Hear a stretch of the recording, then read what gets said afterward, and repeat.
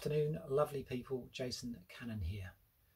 Asking questions, asking for business. Why are we so awful at it? 60% of salespeople apparently never ask for an order. Why is that? How is it that kids, our children, are so good at asking questions? Can I have this? Can I have that?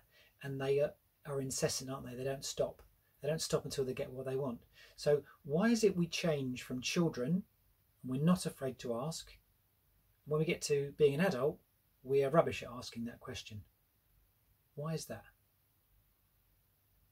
We know from what the Bible tells us, and the Bible says, seek and you shall find, ask and you shall receive, knock at the door and the door shall open.